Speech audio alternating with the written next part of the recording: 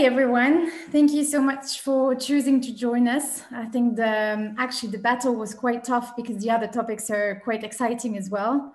But thank you very much for being with us today. I'm Lisa Daoud. I'm a researcher at Groupe URD, and I'm very happy to be facilitating this session.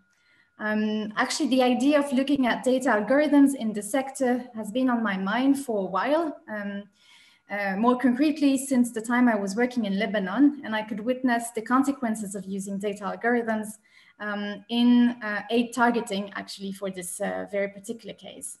But I don't want to spoil it because some of our speaker is going to tell you a bit more about this. Actually, I don't even have to introduce this topic too much because Ben Parker from the New Humanitarian was on the launching panel right before the session. And he kind of raised the alert already, saying that we, as technical people, as people managing algorithms, or people dealing with any type of algorithm in general, have a responsibility to address the opportunity, the possibility, but also the risks that come with data algorithm. We have an amazing set of speakers for this morning session. I'm going to introduce every speaker as we go, but just for you to know that it's going to be a quite nice mix between technical people actually making or managing algorithm or members of the sector working more on the accountability side of algorithms. So hopefully, and I'm sure actually, quite a nice conversation coming on. So in the past decades, we've witnessed a growing use of data algorithms in the humanitarian and development sector. We've seen use of algorithm in predictive analytics or beneficiary selection. And this comes with a huge change actually in field operations, but also in accountability and transparency of aid. So just like it does in our citizens' lives, and Ben mentioned some examples, like the use of algorithm by Facebook or any other social media, this comes with major ethical questions. So as you might have seen in the abstract of this session, this roundtable will aim to address some key issues, key major issues when it comes to using algorithms. So first of all, what are they? What examples do we have of the use of data algorithms in the sector? Can algorithms be inclusive? And what does it take to make them more transparent? And finally, what kinds of concrete safeguards, and our speakers will give out some tips and principles that should be put in place when using algorithms. So I'm going to kickstart the conversation. Before I do that, please don't hesitate to use the Q&A box of Zoom at any time during the conversation. So please use the Q&A one rather than the chat box if you want to raise a question. Why that is because it will allow other participants to promote your questions. And also I'm going to ask the speakers if they can and if they want, start answering some of your questions as we go. Please don't hesitate to do that. But it's going to be easier if you guys use the Q&A section rather than the chat box. You can use the chat box, but maybe just for sharing thoughts or to share also links to useful resources and all that. We are going to first hear our speakers, and then we will also have time to answer to the questions orally. So yeah, please don't hesitate to post. All right, so before we jump to concrete examples and to the issue of inclusiveness, together with the speakers, we thought it was important to first define what algorithms are, because it's also very trendy words. And to help us start the conversation on the right foot, I'm going to ask our first speaker, FanMan Tsang. FanMan is CDAC's Director of Common Services, Capacity Bridging and Technology. And thank you very much first of all, FanMan, for being here with us. Could you please explain to us what exactly we're talking about here? What are algorithms?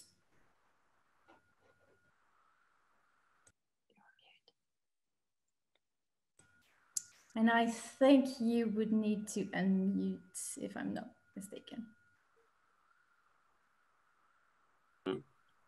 Perfect. Sorry, you are, Lisa, you're absolutely right. So yes, it's been quiet there, but no, I just say this is something we've always come across in my experience in the humanitarian in development, where something new comes along, everybody thinks it's going to revolutionize it and everybody piles in.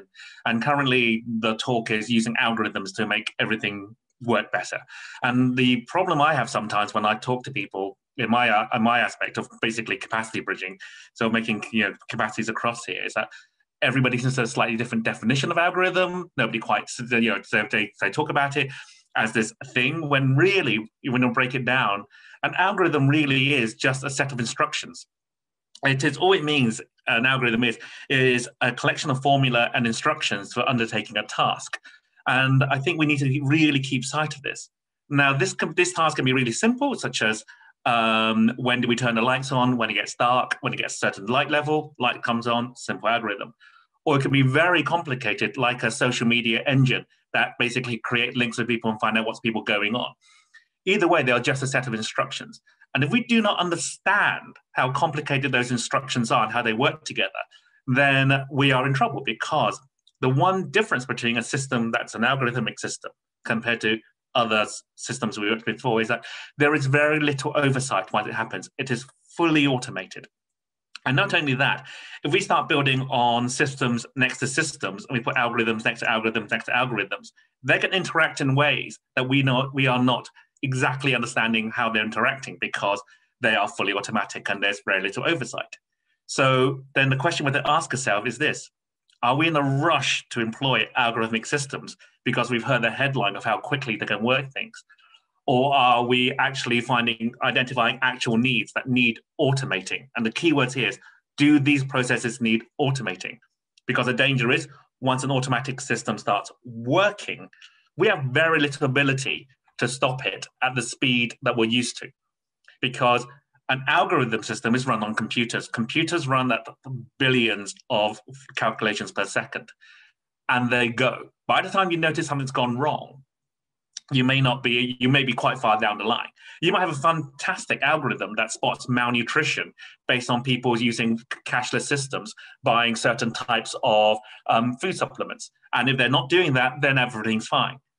This could quickly calculate to the fact that you're thinking lots of villages are fine because these algorithms telling you everything is fine because the calculation's gone forward, when actually what's happened is that the people are not buying them because A, the system's broken down, or B, they're in the middle of a famine and they've switched to buying something else, but the algorithm does not have that built into it because the design hasn't built into it. By the time you've worked out it, it's cascaded across. So, and then it's been taking data from another algorithm and so on. And suddenly the law of unintended consequences kick in. And you could say the fact that this happens to anybody. I'm fairly certain the developers of Facebook did not intend to totally disrupt democracy as we know it, but that's where they're doing at the moment. I know for a fact the people behind Twitter intended it to be a social place where you can meet for coffee and find out what your friends are up to, rather than being a major news source. I mean, and then there's more persuasive ones where I'm sure people designing face recognition systems didn't expect in Western countries to say black people are more likely to commit crime because of a database they use from the police. But that's what happened. But also, these things can go quite far down the line before anybody stops them. So I would say, before we deploy the system, do we understand why it needs automating? And if it does need automating, how far does the automation go? And thirdly, do we have any idea of how quickly we need to employ the oversight mechanisms before the law of unintended consequences kick in? Great, thank you so much for this. And I think it sets the tone also of this conversation, because so we've defined algorithm, but we've also started to see that it does come with consequent challenges, right? Before digging a bit more into this, I'm going to give the floor to Liz Hendry to look at one of the current examples at big scale of the use of data algorithms in the humanitarian sector. Thank you, Liz Hendry, for accepting to join the conversation. You're the Consortium Manager for the Cash Monitoring, Evaluation, Accountability and Learning Organizational Network, also called CAMEALEON in Lebanon. So Liz, could you tell us a bit more about what is being done in Lebanon? Yes, will do. Thanks, Lisa, and greetings everybody from Beirut. So in Lebanon, an algorithm is used as part of targeting for cash and voucher assistance for Syrian refugees. So at the moment, 84,000 households receive cash assistance from the UN every month as unrestricted transfers. And so you're looking at more than 400,000 refugees who are receiving these transfers every month. And in addition to that, more families who are receiving food vouchers. So it's a huge response. It's one of the largest humanitarian cash responses in the world. And, you know, one of the elements of the programming that has been most sort of hotly debated has been around targeting. You know, who do you decide which families receive assistance? Because although the number of people in the caseload is very big, the number of those who are also in need and don't receive assistance is even bigger. And there's about 1.5 million Syrian refugees in Lebanon. So, you know, there's been discussions since cash began as a form of humanitarian assistance about how to best target it. And in 2016, a decision was made to move away from doing household questionnaires to having a sort of desk-based algorithm, which would be used to rank families by their social economic vulnerability to identify you know, who of those are amongst the most severely vulnerable.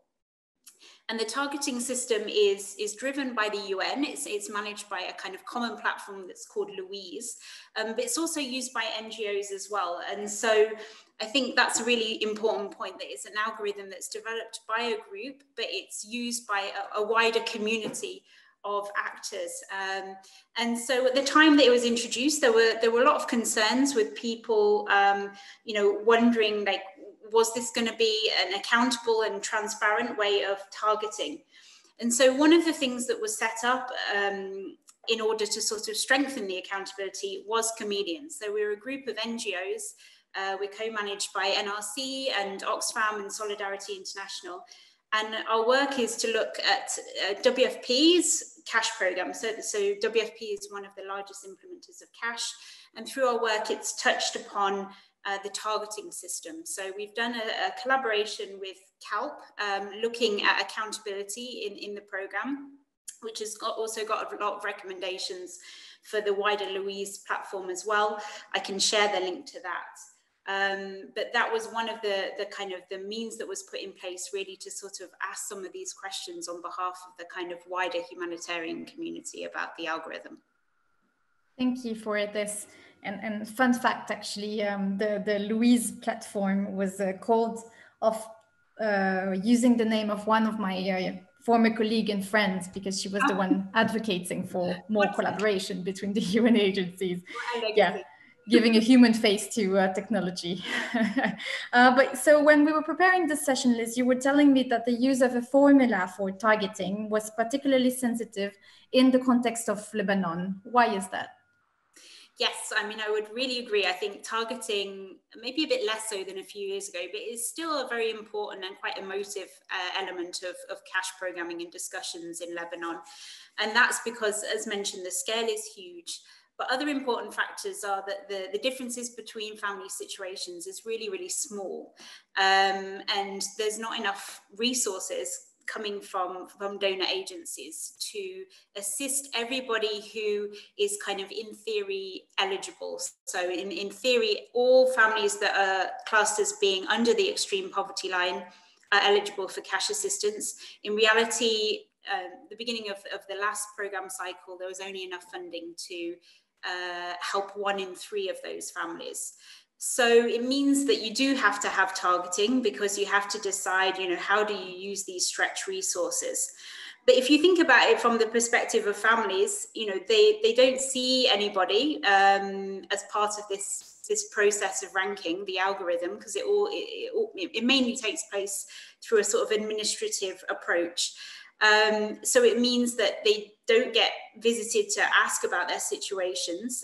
They see very little difference in their situation compared to those around them.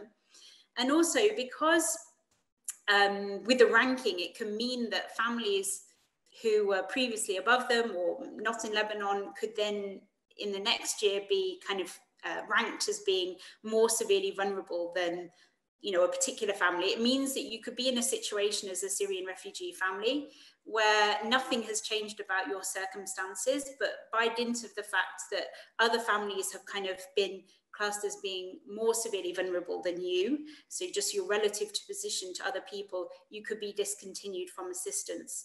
And so it's kind of contributed to perceptions amongst refugee communities that the targeting is not based on a kind of fair and transparent system. It kind of contributes to this feeling that there are kind of winners and losers of the targeting approach, and contributes to community tensions as well. I think this last fact specifically is quite frightening. So if I understand it well, and if I can put it this way, there are life-changing decisions that are made. Basically, if I, as a family, receive money or not for the next month, using this formula, the proxy means test formula, and this seems particularly dangerous, as you're mentioning, especially when we know through studies that inclusion and exclusion errors with this kind of formula are quite high. However, and maybe I'm going to also suggest that we can maybe answer to Edith on the Q&A box at the same time. It is still being done that way, and it's been done that way since 2014 or so, if I'm remembering well. Why is that? So maybe if you could briefly give us a bit more information about how the information, what kinds of information are used for ranking, and how is it being collected, and also maybe explaining to us what's the real debate is about now in Lebanon, if it's still being done this way. Yeah, absolutely. So, I mean, I think the first thing to kind of highlight is that, you know, there are no easy options because of these realities we talked about, because of the scale, because of the lack of resources. I mean, if you had enough resources, you wouldn't need to kind of do this ranking. You could just give everybody who is classed as severely vulnerable the assistance. So I think it's important to say there's no kind of perfect solution, and every solution, every targeting approach comes with its sort of its pros and cons, its strengths and weaknesses. So I do think there is an element of this. This is about making tough programmatic decisions in a protracted crisis, and a decision has been made that this algorithm is the best approach to take. I also think that, you know, having kind of you know, I think the UN has been very good at sharing a lot more information over the past few years about how it kind of tests the algorithm. It shares its analysis in sector coordination groups, having kind of third-party components to these programs like CAMEALEON means that, you know, you do have that opportunity to independently kind of, you know, critique and explore whether the algorithm is doing, you know, is seen to be doing a good job. And I think the general feeling is that it kind of is, but one of the real challenges is that, you know, it's based on data about refugees that's captured in the UNHCR registration database. And so it kind of is reliant on that information being kept up to date. And I think it also means that families need to know that, you know, this keeping UNHCR informed about their situation is really important, because this is the sorts of information that will help to determine whether they get assistance or not. So I think that kind of about, you know, it's been very important to kind of consider what's the kind of key data where ensuring that the data is good quality and is up to date is important. And in the case of Lebanon, it's about ensuring that people do know that. And then I think the other key thing is about communication to communities, and recognizing the fact that one of the unfortunate challenges of PTM approaches is that it's very difficult to explain, I mean, actually not only to communities, but also to other humanitarian actors, about how it works. And so this makes it difficult for, for people to kind of understand that it is based on a sort of a rigorous process. And then the final thing I would say is that I think, money is also a factor here, because if you're in a situation where you've got limited resources, then you have to make really difficult decisions about, every dollar that you spend on investing in the program side, like, accountability targeting systems, is $1 less that goes directly to refugees. So I think this builds into a bigger discussion about, how much money should we be putting into accountability systems to make a kind of a quality program. And it's very sort of stark with cash programs, because you can really see that cost transfer ratio. You can really see, how much money you're putting into the kind of program side versus going directly to refugees. Thank you for that. And I'm going to move on. And Edith, I've seen your questions, and I think it's going to be a good way to dig deeper after the presentation on the case of Lebanon. So keeping this question in mind. So what I understand is that we're not in the situation of saying one is good and one is bad, but rather to trade off somehow, and to find ways of algorithms working in the best, and to limit the risks when using them. To illustrate a little bit more about this, I'm going to give the floor to Sofia Kyriazi. Sofia, you're an artificial intelligence engineer at the UN Refugee Agency's Innovation Service, and you currently support UNHCR's artificial intelligence projects. Sofia has interesting examples that can highlight considerable issues that need to be taken into account when putting the algorithm in place. Among these issues, Sofia wanted to spotlight the issue of bias. So Sofia, thank you so much for accepting to join the conversation. You say, and I'm quoting, the threat is that machines replicate bias and are thus more dangerous.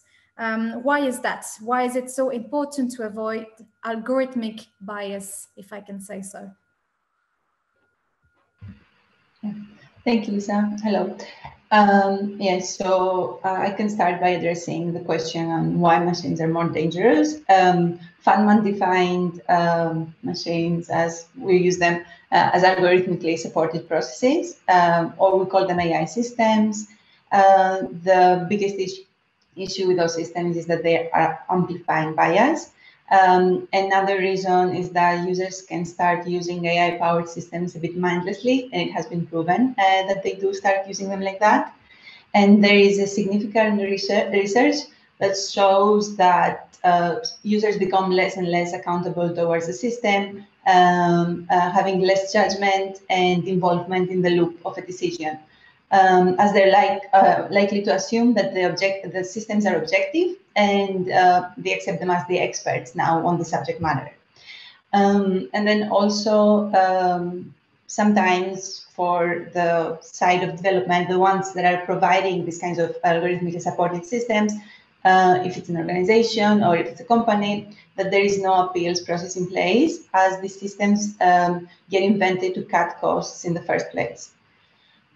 So I think that covers it on why it can be dangerous. And then also the bias is always a threat, as you know, the systems can amplify bias. As FanMan, I guess, again mentioned before, we have more processing of information and like more and more decisions being made in the system. And when they're used at scale, the negative effects can have a big impact. There are different types of bias that can be replicated and basically brought to the users through those systems. Usually we're dealing with representation bias and historical bias. The representation bias comes from the data, because that's how it was collected.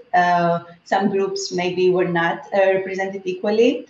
And as, for example, like Lisa mentioned before, some families were not even like thinking of providing continuously data to UNHCR so that they are still in the system, etc.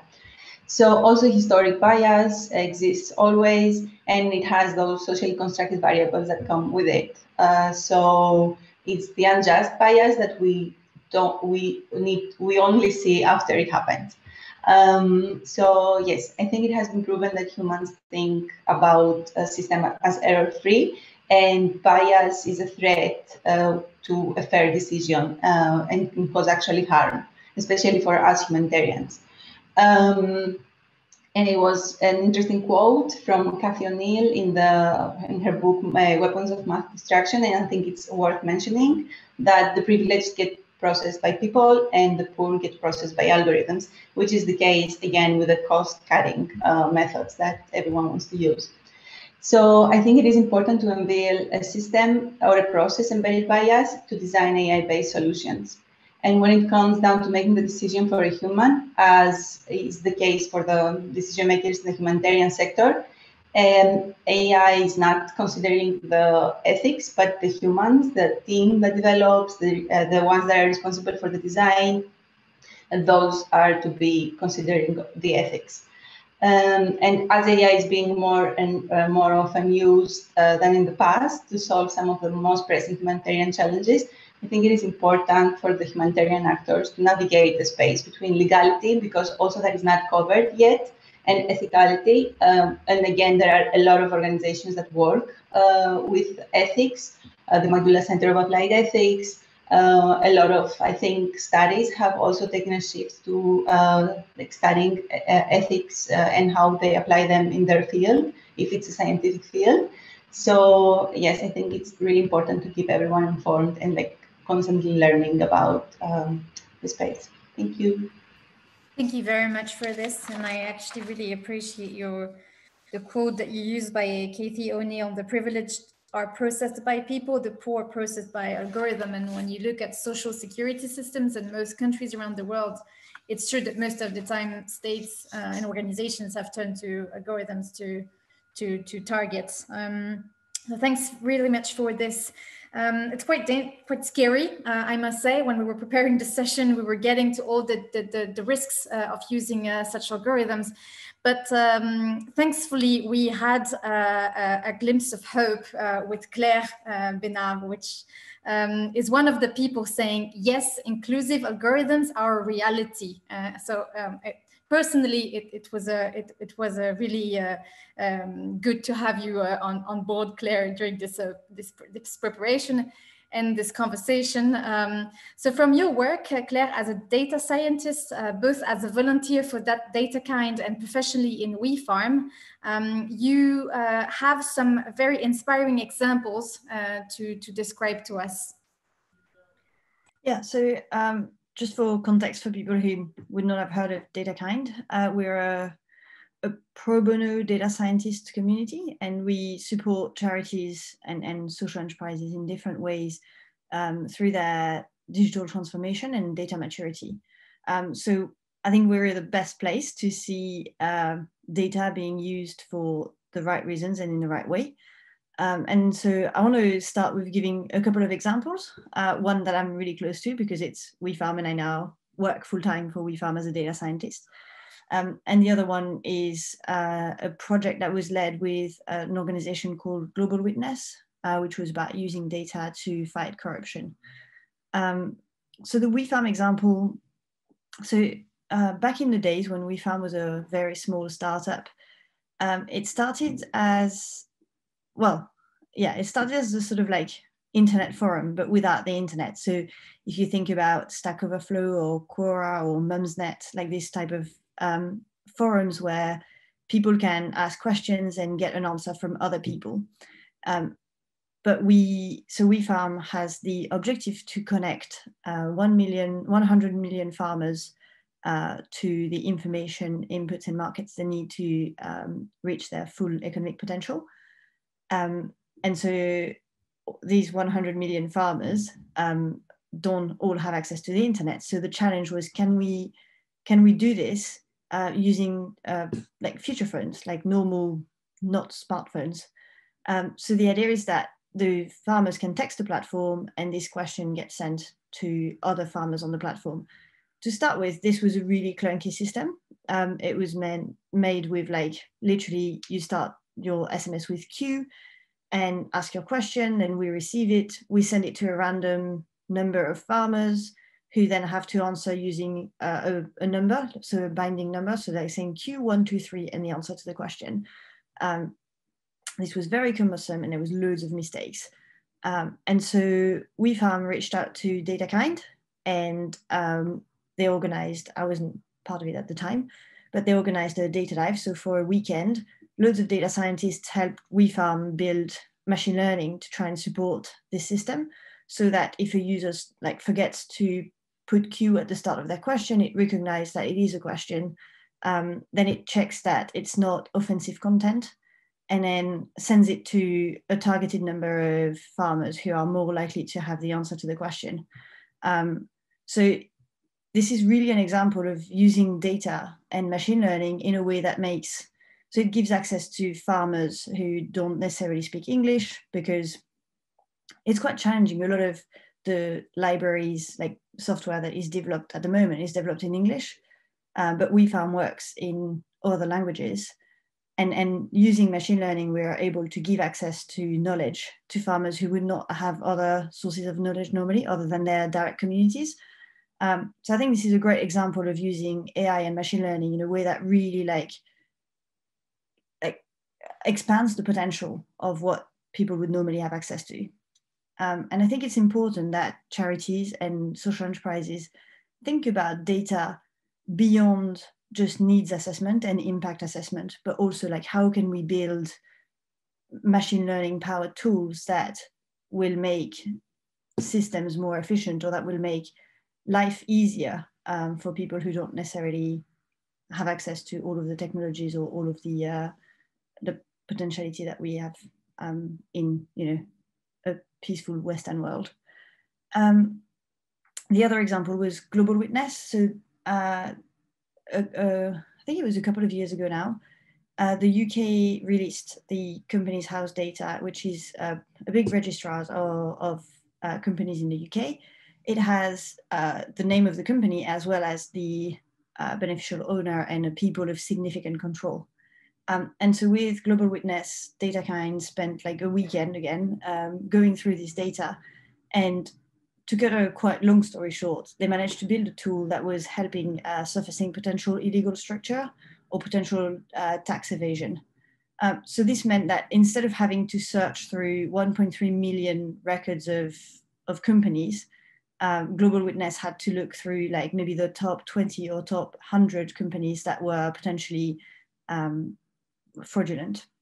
So it made their advocacy job and their research, like investigation job, so much easier, and was like super impactful in both making the Companies House data better because they could surface problems with the data quality, but also making the investigation and transparency work so much easier. So I think these two examples are a good example of going beyond simply impact assessment or monitoring, and seeing how using data can really have a global impact. I really like especially your first example resonates with what FanMan was saying about the why we're using algorithms. And it's actually really inspiring to see that there is a way to use them in a socially responsible way. But before going back to FanMan, maybe digging deep a little bit into your examples, Claire, what does it take then? What does it take to have an inclusive algorithm? Do you have any concrete tips that you could share with us? Yeah, I don't know if they're tips or more like principles, but I think one really important thing is the quality of the data. So if you can't trust the data that you input into the algorithm, as FanMan said, like the algorithm is only going to automate, right? Sofia also mentioned like the computer is not responsible for the ethics; it's the human. So the quality of the data is really important. One example was when I was in Lebanon. I feel like that's a bit of a common denominator on this panel.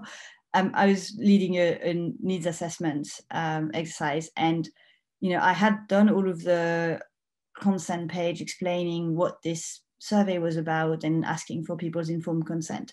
And I don't speak Arabic, but I went to one of the interviews, and I could clearly see that the person who was collecting the data skipped through that section. So the people were giving their data, they had ticked the box saying that they were consenting, but I had no faith that they actually understood what this data was about. So I had no faith that they had the right incentives to give me correct data, which in this case didn't matter a lot because the idea was to aggregate information, and overall, I think the data was still correlated to the truth and the reality. But I would never have thought that this was good enough data to then make individual decisions. So I think it's really important to know, like, how much can you trust your data, and would you trust it to do whatever you're thinking of doing with it? And then the second thing that is really important is the quality of the people. I think it's really important to have people who are like experts, and not just have like a data intern. My first role in the charity sector, I was a data intern, and there was literally no one above me with any data expertise. And I think that's a real mistake. I think you need to have people who are experts in data, machine learning, and artificial intelligence if this is what you're going to be developing as an organization. And these people need to be accountable for the decisions they make, for how they use the data, and for the checks and balances that they put in place. They're also responsible for leading the right conversations. I think conversations like the one we're having today are really important, because the more people are aware of the risks, the better they can be managed. It's not like ethics is a new field, right? Like, we make these life-death decisions all the time. If you ask doctors, they have to make these kind of life-death decisions, deciding on treatment, or deciding on like putting a patient through an experimental treatment, which could have devastating consequences. And so I think we know how to deal with ethics. We just need to make sure that these conversations are actually happening, and that we're constantly reflecting and having like people who are leading on this and are held accountable for the decisions they make. And the last thing I would say is make sure you use the right tool for the right problem. No one goes like sunbathing in their ski jacket or skiing in their shorts, right? Like, and I think it's as simple as that for data and algorithms. Like, sometimes a bar chart is actually what you need. You need to look at the information you have to inform part of your decision. And the decision lies within a group of human beings who are trying to optimize the way they're going to distribute aid or the logistics of their projects. And sometimes you have enough good data that you have the opportunity to develop a fully fleshed algorithm that's going to really help, like, build a new app or build a new like fraud detection system. And I think it's important to really use the right tool for the right thing, knowing what you have, and making sure that you really understand the limitation of your resources, and that you're able to also spot the right opportunities. Thanks a lot, Claire, for this. And please don't hesitate, participants, to share any comments or any questions that you have in the Q&A box. Going around for a last round of reactions to what we've discussed, to my speakers. FanMan, starting with you. You also talk a lot about how to ensure an algorithm actually benefit marginalized and overlooked communities and people. Could you maybe tell us a few more words about that? Yes, I'd love to. But before that, just to comment on something Claire mentioned about, please don't let the intern be in charge of this, because this is far too important. This is major system design.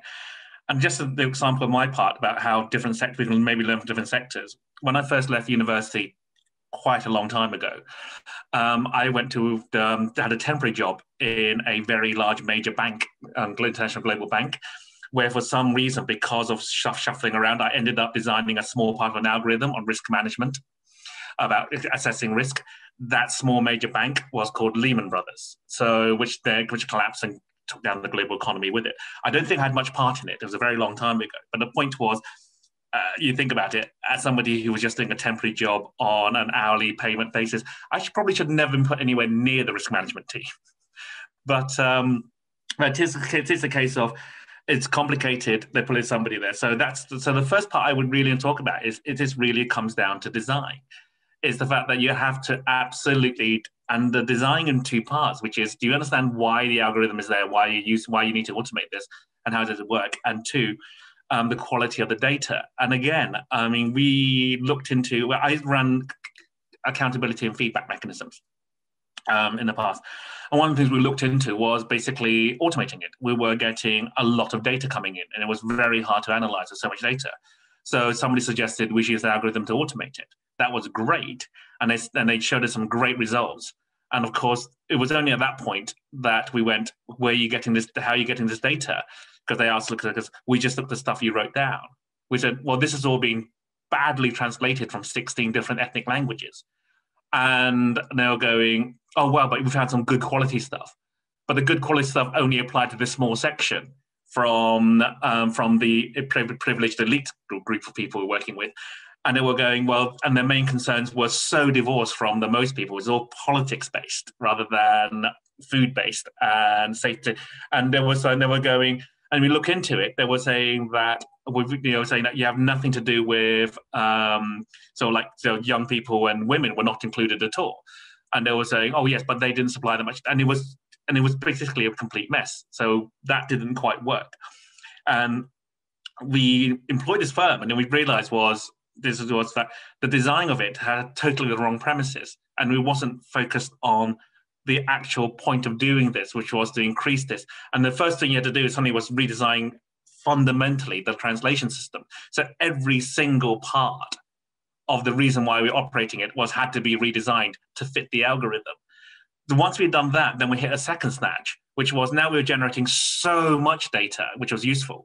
They couldn't, the other parts of the humanitarian response could not actually cope with it, and they ignored it because it was just so much stuff. They were lit by a war of hopelessness of this is terrible. Without then we need to automate a level of delivery, and all this comes down to the fact that you need to have really good data. You need to understand how the technology works. And one of the things that we quickly worked out with cameras and assessing people was reflectivity index. So we were not super experts in this, and we didn't realize the fact that cameras were built with a default reflectivity index when photographing people based on basically a white German person is the standard reflectivity index. And I encourage everyone to read the book called Invisible Women about why all data, so much data only applies to men and not women, because for instance, no crash test dummies are women. So in our case, our cameras had to be redesigned, our analysis system was redesigned, our entire translation systems was redesigned. Every single thing had to be redesigned, and the cost of doing all that to save money with an algorithm system cost slightly more than the project.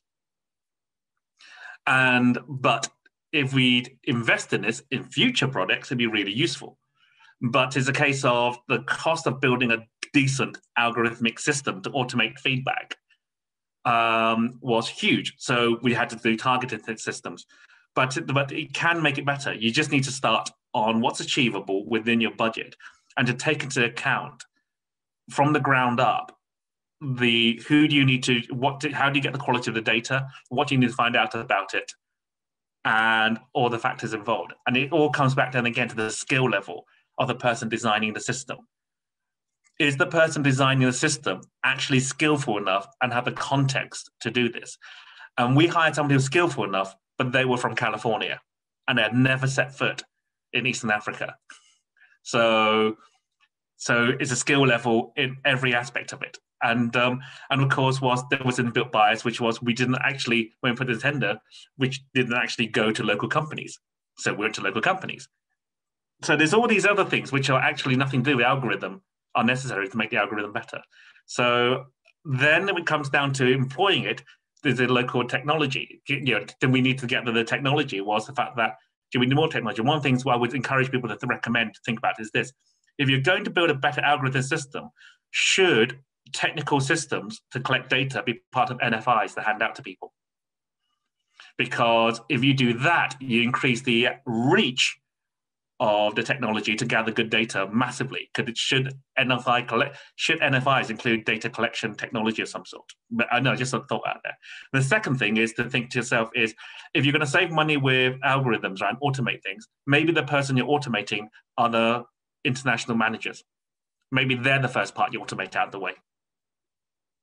Because they're the people because they're the people who may not be best suited for this, and they don't do the analysis at that level. And maybe you need more people, more investment on the ground on the data collection is where you put the massive investment.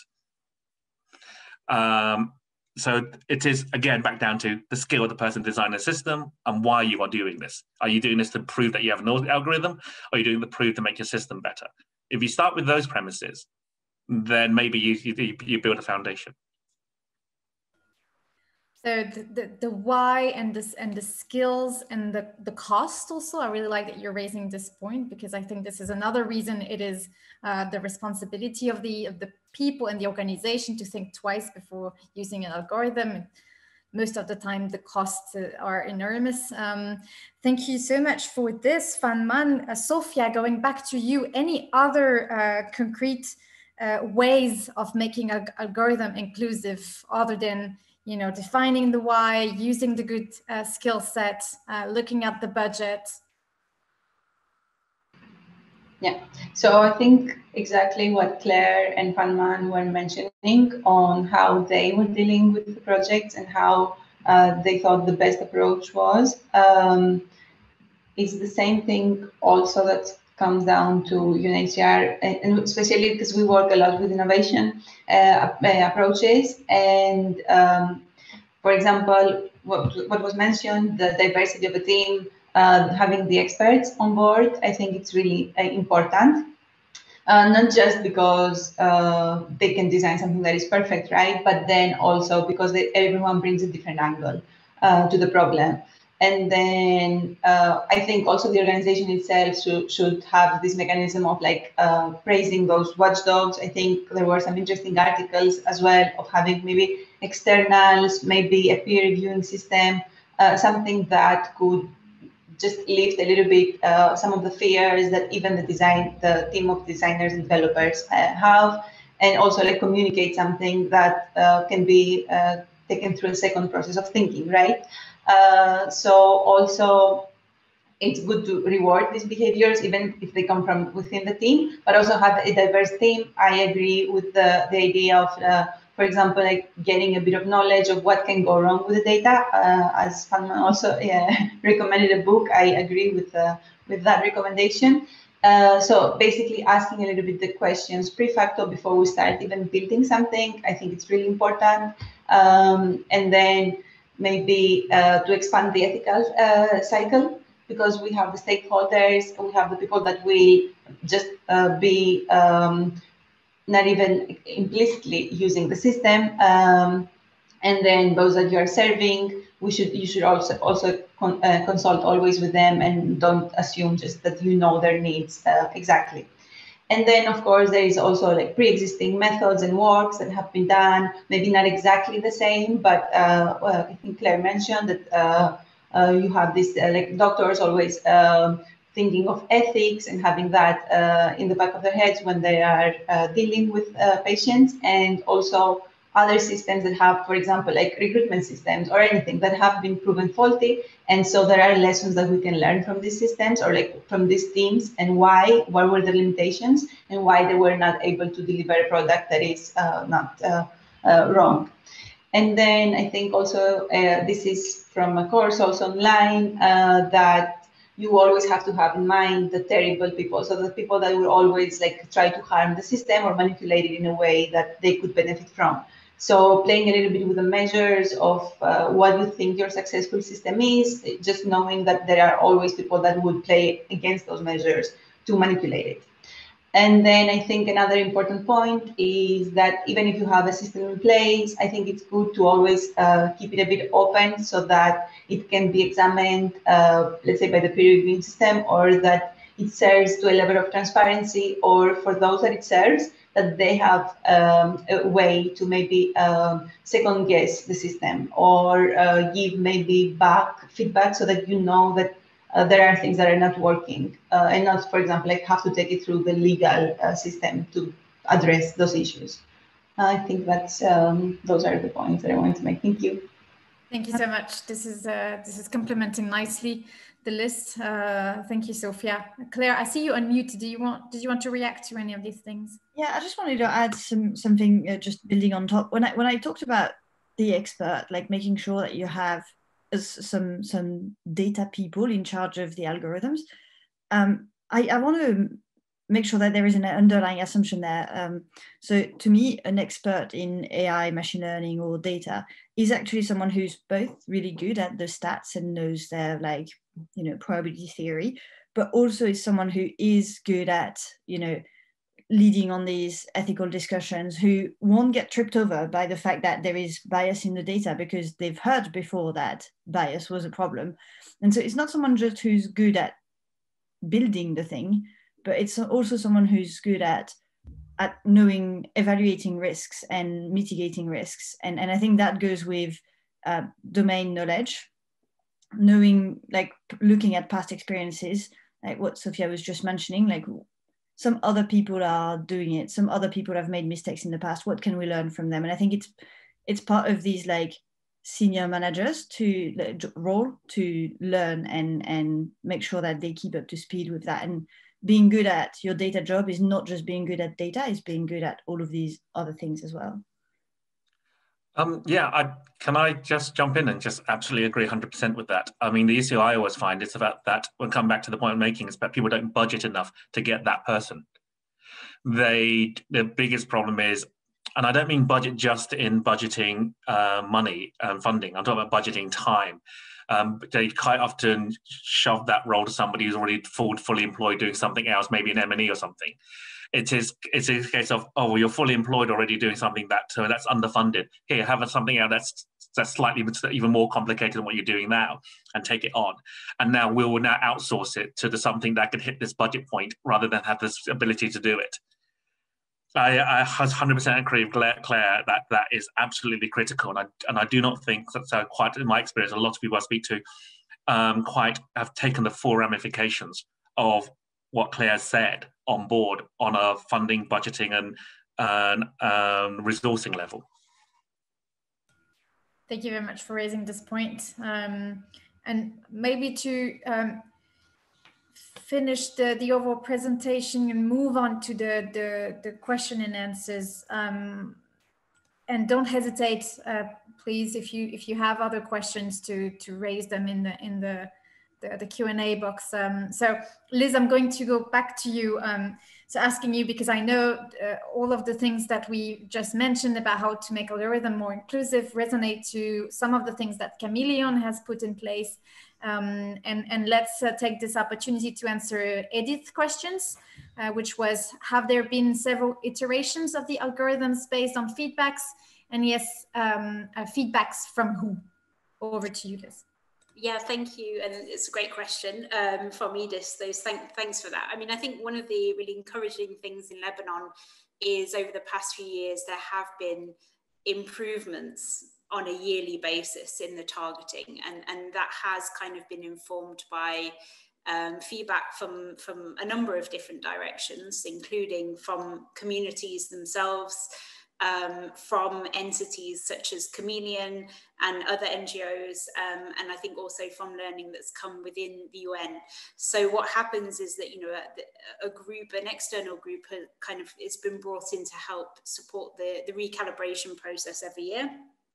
And that has led to changes in refinements to the algorithm itself, but also refinements to the targeting process as well, and the community outreach.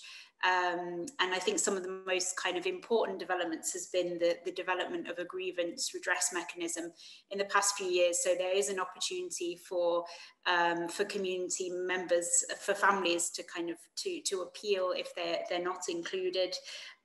More focus on community outreach about the targeting process, refinements to the call center and other sorts of forms of complaints and feedback.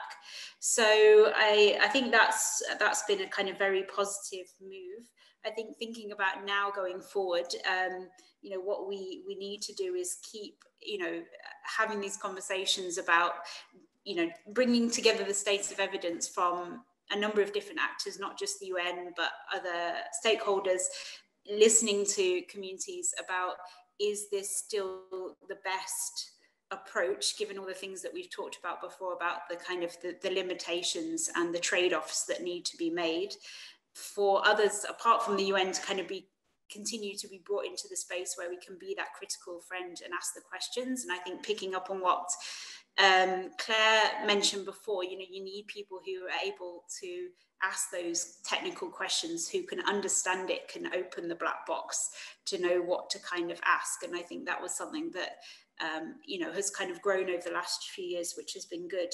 But I think, you know, there's also two final thoughts. You know, I think that this point about cost is important, because often this is one of the justifications for choosing automated approaches, is that it's better value for money. And so I think we need to kind of question value for money for whom, and kind of recognize that, you know, our definitions of that have tended to be a sort of quite donor-centric approach to defining value for money. And we need to ensure that we're including beneficiaries, affected populations in that. And also to really understand more about how our automated process is experienced from the perspective of communities.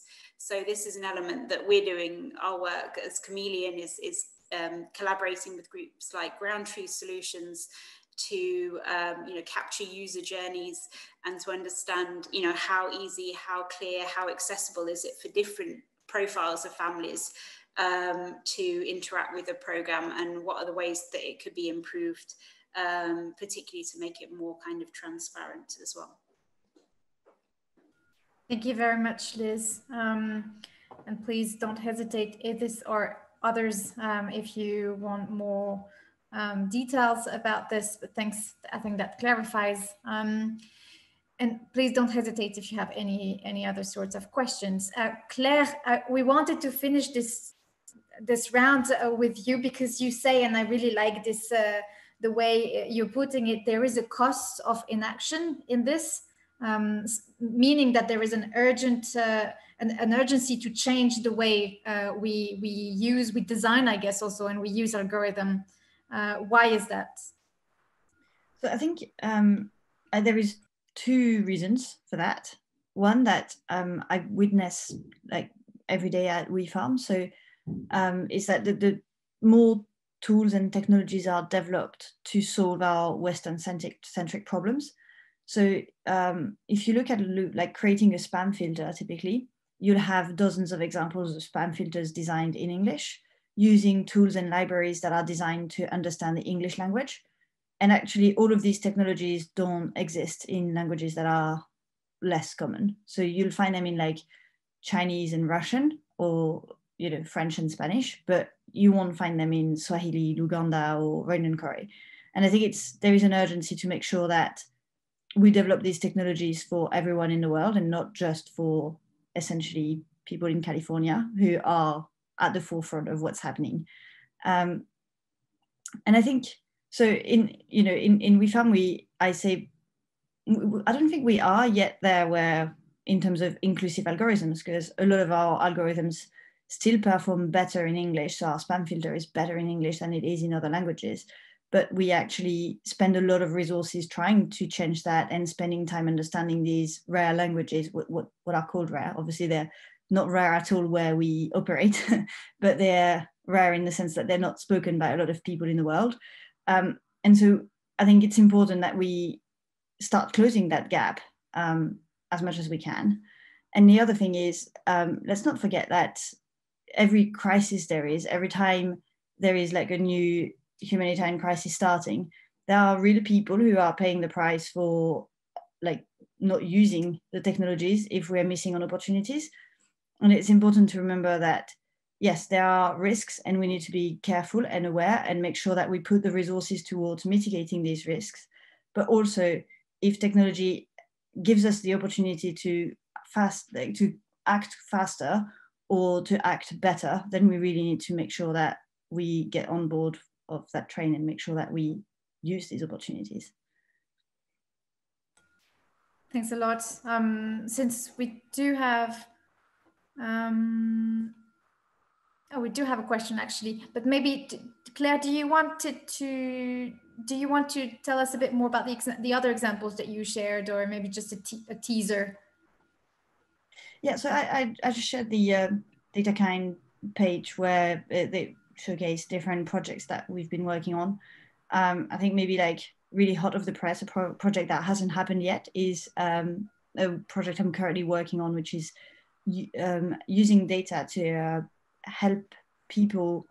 So I'm working with a charity that does debt counseling, and they have been in a situation in the past where their processes were so human intensive that it was just too many people knocking at their door, and they had to like turn people away because they couldn't help anymore. So we're seeing whether we could use their data to help make decisions more accurately and faster, so that they don't have to turn people away anymore.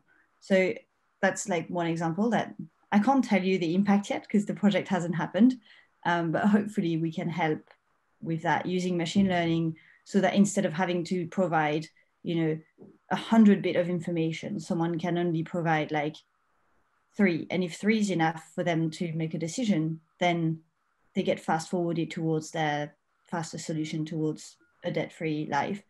And maybe 100 bits of information is needed, but the question is it always needed for everyone? And can technology help streamlining these processes? So there is, I don't know, that's one teaser of another project that's happening. But I think DataKind has a lot on their page of things that they've done in the past. I wasn't involved in all of them, so I can't really go into too much detail, but homelessness, education are things that we have done a lot of work with. Great, thanks a lot for this. And we have a question from Chloe. Chloe's asking about beneficiaries' reactions to the use of algorithms, and her question is, her assumption is, can it lead to less interest in participating by feeling like you're responding to an AI? I would instinctively maybe take this to Liz, but anyone else who wants to take this, don't hesitate. Yeah, happy to answer. So, I mean, I think in general, what you find in Lebanon is that often refugees who are receiving forms of assistance from NGOs, from the UN, feel a kind of obligation to take part in, research, assessments, monitoring and evaluation, because I think there's an underlying feeling that it helps to ensure that they continue to receive assistance. There is a fear somewhere that if they don't take part, that they won't be considered for assistance, they'll lose assistance. And I think that's, it's something that however many informed consent processes you do, however much you reassure people that that's not the case, I don't think that fear goes away for people. So I don't think that you find that people participate less in assessments or research activities, because I think that there's that feeling for people. But I think, it is a really, it's been an important focus for our work in CAMEALEON. It's been about sort of capturing people's perceptions of the algorithm and what they think it is, and that's been really important. So, some people talk about it being fate, God, a lottery, a computer. And so there's, it's about really understanding, what is it that's sort of discussed amongst communities, amongst families, because I think that's important for understanding how it's sort of received. And there's an enormous amount of data coming through the UN Cash Call Centre as well. So when we looked at the kind of macro trends of that data, we found that there was 1 million questions, 1 million calls took place in a 2-year period that related to targeting and eligibility. So I think that also shows how that's 70% of all the calls received by the call centre. What an important what an important question, concern eligibility for cash is in Lebanon. I think if I can add on this, I think the question Chloe is asking is really important. Not so much in terms of participating, because as you said, Liz, in Lebanon, I think there is a real appetite to participate. But just in terms of transparency, I think the users are a big part of developing technology. And I guess now working in more of a tech companies, we interact with our users on a very regular basis. We invite them to usability testing. We call them maybe every week we are in touch with our users directly. So I think it's really important to not lose track of this. And one example that I think we had that question at WeFarm, but it's probably less important than the example I'm going to share. There was this mental health charity that had this chatbot to help direct people quicker to the right service.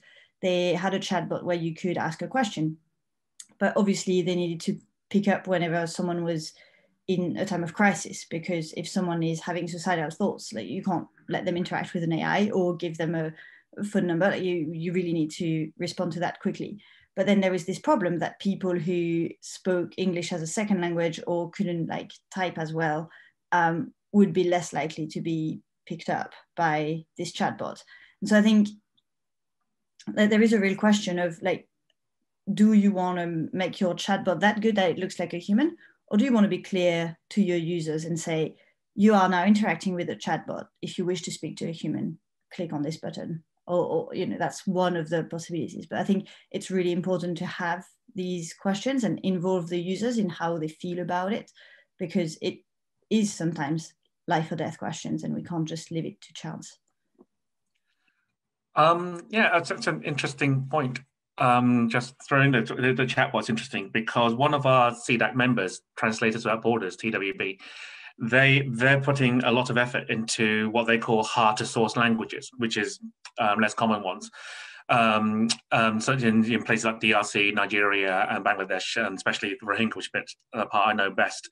And what they are working on is the fact that the interesting about algorithms, of course, is the fact that it also increases, the well-designed ones, is they work in these hard-to-source languages.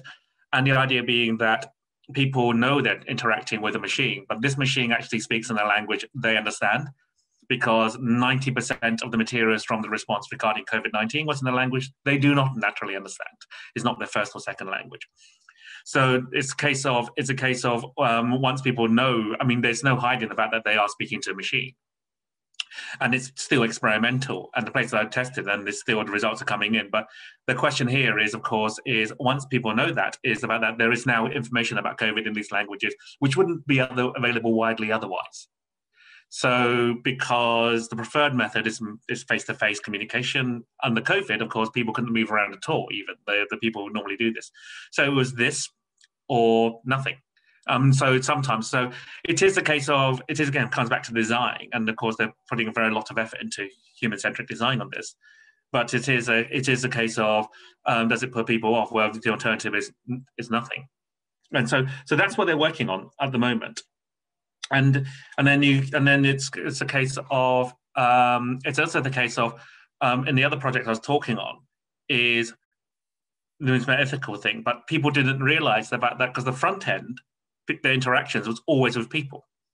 So there's no putting off of interactions of the interacting with an algorithm, because it was the back end that was being driven by algorithmic processes. But they always ever, the people we were serving were always only ever interacting with people. All the data collectors were people. All the feedback they gave gave back afterwards were to people, and all changes to the services and the information about them, good or bad, through other media and through in person, were also for people. So the interesting thing is that the fact that decisions about their lives are being made by an algorithmic system or a traditional humanitarian system going through lots of meetings didn't make any difference from their front end, because the people they dealt with exactly the same people. And I think that's that's something to think about, is that when we do this is again, who does it serve? It serves that kind of level of AI only serves our processes. Because as far as people are concerned, if things aren't working, it's the person they're dealing with is still a person. Thank you. Thanks. That's a very good question, and it goes back to where is automation needed? I think, which is quite a central question. Sofia, taking advantage of this question on participation, is this something that you saw in one of your projects, or? Yeah, we have had projects that, again, as was mentioned, they didn't have direct contact with our person of concern. So we did have, though, some of the projects that were internally demanded. For example, we had a collaboration with human resources, and that's where beneficiaries were, the users was the recruitment agents that we have that work for the organization that need to quickly parse and like select the right people for the right position. So I think even there, it was not a direct line of communication with the people, but another person, again, would deal with the outcome, evaluate the outcome, and then contact the beneficiaries. So directly contact not, and even when we were trying to do in Somalia a project where we were predicting movement, again, then we relied on our team of information managers that would always like take actions or anything, but they never, like the refugees or the IDPs in the specific context, they would never get to see any of the outcomes of the modeling. So I don't think we have concrete examples. I don't think we have deployed systems that have that direct interaction. For example, like Uganda, also feedback call data centers. Again, they interact with humans, and then the data is collected and processed, let's say, but it never comes down to a direct communication. Thanks for this. And please don't hesitate if you have any other questions. We still have a couple of minutes left for the conversation, so don't hesitate to jump in. Maybe I'm going to ask the speakers if they do have other reaction, anything else that come to their mind that would be useful for people listening to us to take into account when either deciding to use an algorithm, designing an algorithm, or designing an accountability and monitoring an accountability process for an algorithm. And I see FanMan that you've unmuted. Yes, it was to do with the fact that the projects I've managed quite recently, they've always have a small percentage saying technical innovation, and one of the things I suggest would be algorithmic type processes. And I kind of think that the absolute worst time to ask somebody to come up with a new algorithmic process for humanitarian response is as you start on an emergency response. So this is, if you like, so in funding proposals, they say, here's a funding proposal, we're going to do all these things, we're going to get all this feedback, we'll distribute this much stuff, we're going to save this many people. And also at the same time, while I was doing all this and working 18-hour days, I'm going to oversee an invention of a new algorithm that's going to automate the thing. And without going, that will be ready probably a little bit after we finish the funding of the project, because, and I think it's time we need to think about how we are developing these things and why we're doing it. Instead of saying innovation for crises, it should be think about innovations for preparation and then build the engines. If we take example from the gaming world, a lot of interesting games are built on standard gaming engines, right? So I don't know enough of the technology that we can do, but it's a case of, and it can't be transported from place to place because almost everything we do is bespoke. The chatbot systems we're talking about now, that each one has to have almost a totally different system, but there are some fundamental core components which can be moved from parts to the other because each language has language is about metaphor. So every language is a different metaphorical system. So, but there are still standard things that can be moved from place to place. And it's like maybe the case of start thinking about not working on what can we do for this response or that development project, but start, I think, thinking about it, funding in a slightly different way. And the other thing is, it's a case of considering who's it benefit, who's it automating. It's a case of, is it all the fact that, the people we're saving money for are the people from, so who are here? So as in, will senior managers running the middle processes be prepared to fund these things if it's their own jobs that's going to be automated away? Because it's always talking about frontline stuff, but also back-end stuff. So those are the two thoughts. But my main thought is the fact that developing these things take time, and they take resourcing, and they take time to test properly. And the worst place of all is to test them with people who are in need, who are vulnerable, and you're under stress. And project management is at its weakest because so many unexpected events are happening at the same time. So I think we need to fundamentally rethink on the humanitarian level, at which point do we start commissioning these things?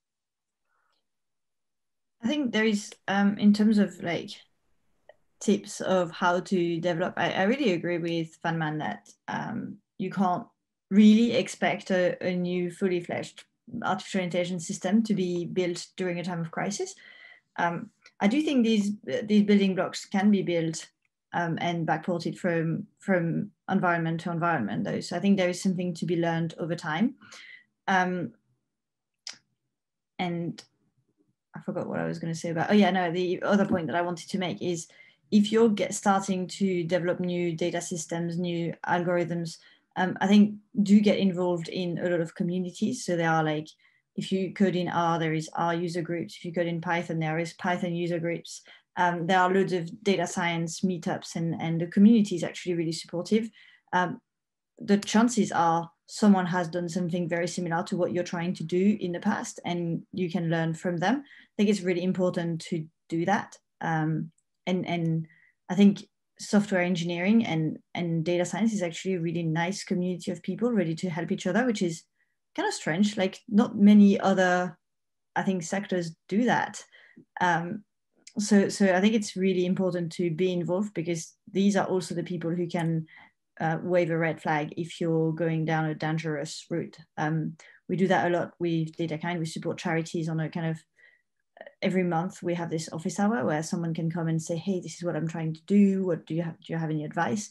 And this is an important point at which we're helping them think through all of these ethical questions as well. So I think do get involved in the community, do reach out to people who are trying to do the same and see what their experience was, because you might have a lot to learn from them.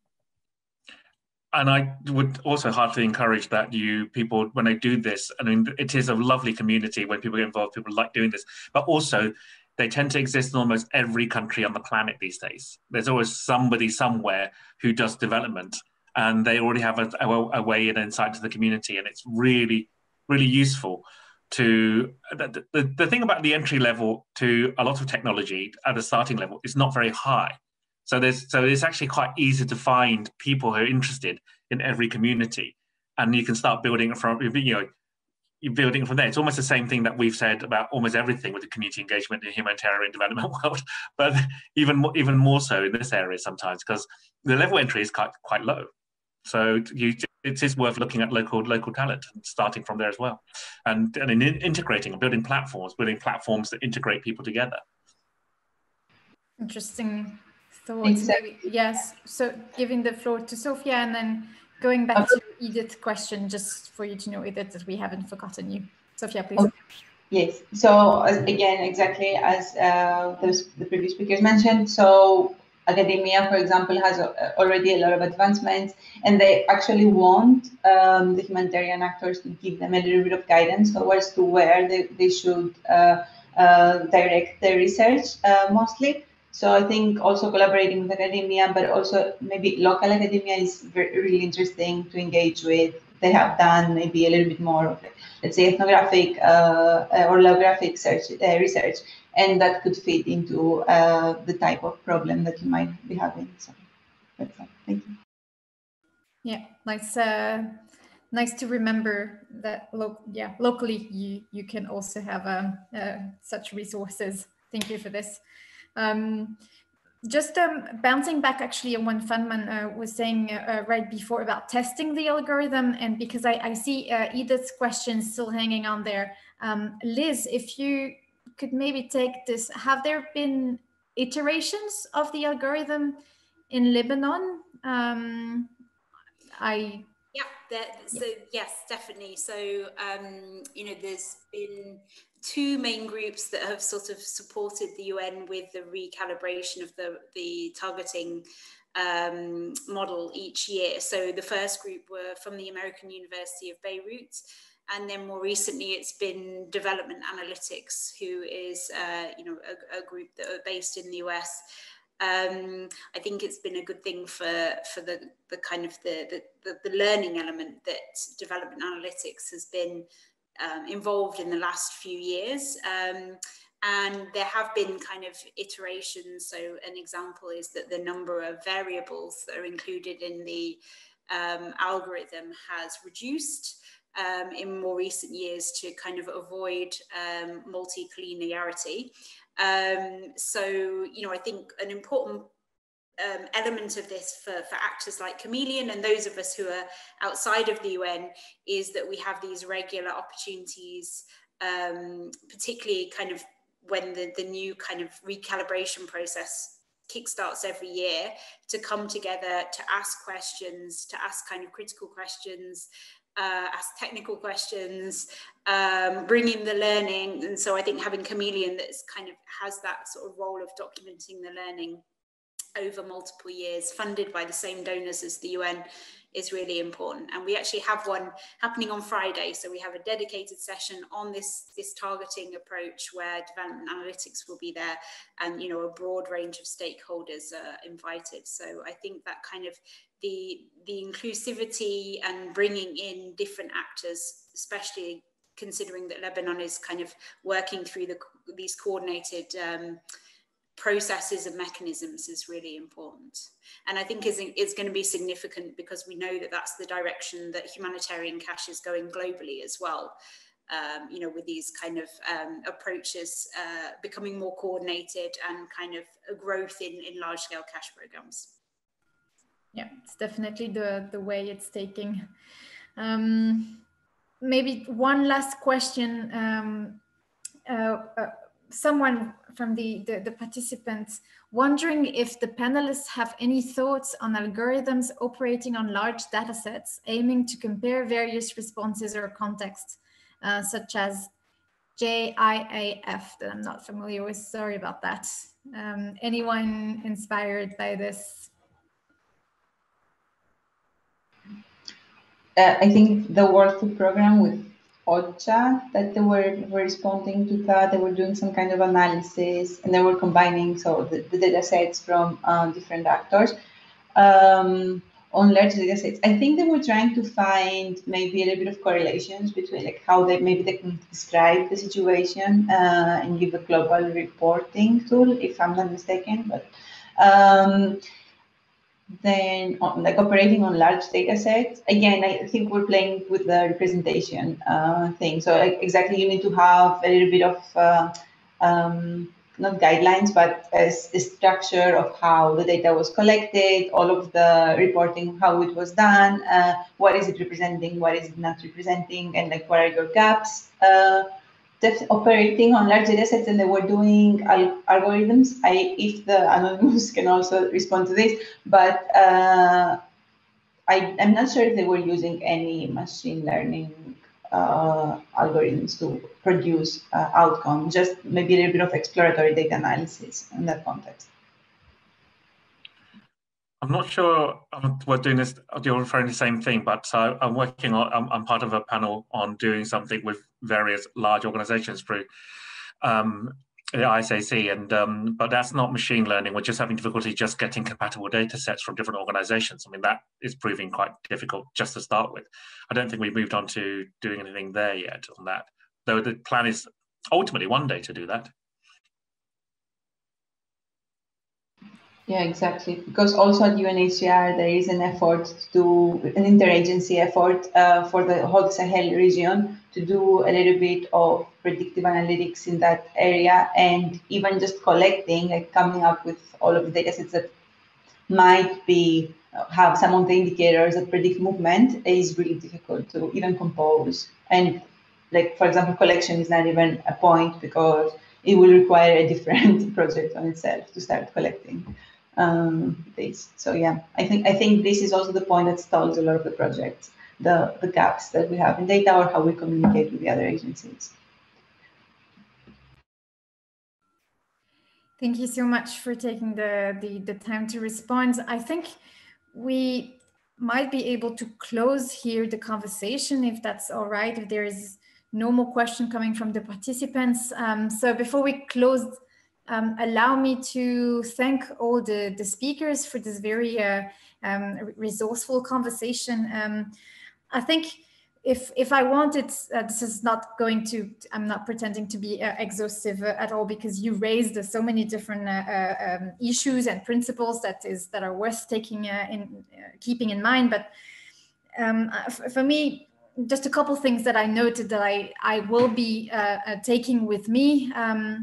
First of all, the cost of inaction, the urgency to act and to take these considerations into account, because there are consequences. We've talked about some of them, and I think as less privileged people, of the members of the society, we do have a sense of this when we targeted through some of the social media, some of the Facebook algorithm or so on, because it's not the only one, they're not the only one doing this.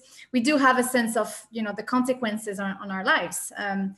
But when it gets to less privileged, marginalized and overlooked communities, as we said, those are life-changing decisions that are being made based on automated sets of instructions.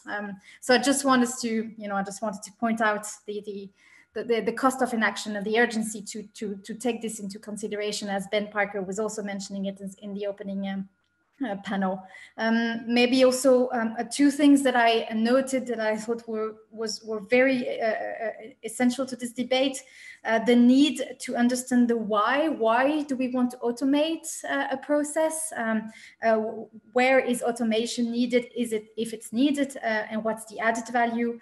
What will it cost also to do it versus not doing it and using humans? And also getting the design right from the beginning, getting it inclusive as well. I really like the point about language, the fact that most of the technology that is being developed is using one language or two languages.